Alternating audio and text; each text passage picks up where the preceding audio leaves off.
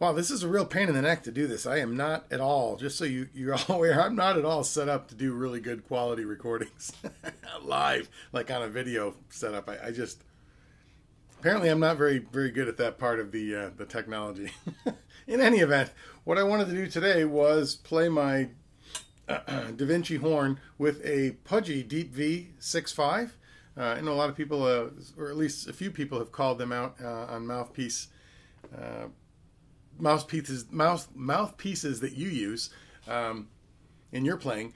But what I wanted to do was, instead of, I'm always playing through, and while this Zoom Q2N thing is I think the video's awesome.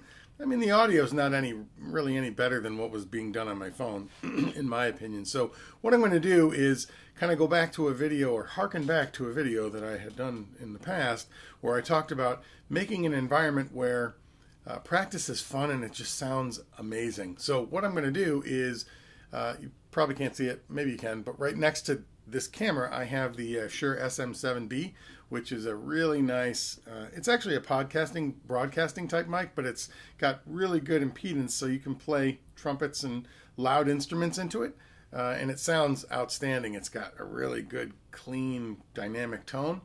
And then I'm going to add a bit of kind of like hall or chamber reverb, as if you were standing in an auditorium. And I want you to hear how amazing the horn sounds and how mellow this mouthpiece is. So I just made this little, I don't know what it is, just a fun little thing up to play. So tell me what you think.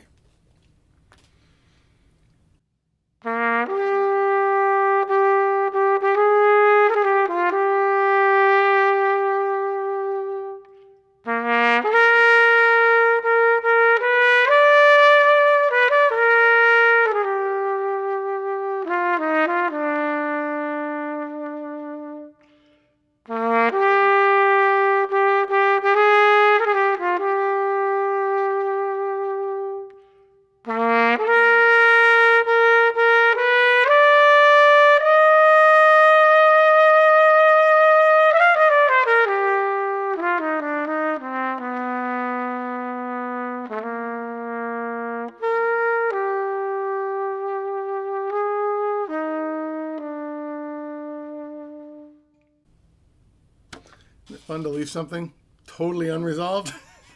Anyway, I thought it would be fun to have a real sound, in the video, and let you guys hear what these things really do sound like. Because in the end, once you record something and there's nothing else on it, it's just flat right into the recording, into Logic is what I use, and I'm just using a FabFilter reverb that gives it this really nice haul and untweaked. I've spent literally no time. All I'm going to do now is go back and sync the audio from the microphone to the video so that it all matches up, because there's no other way to do this. Otherwise you can't plug these mics into this type of a camera.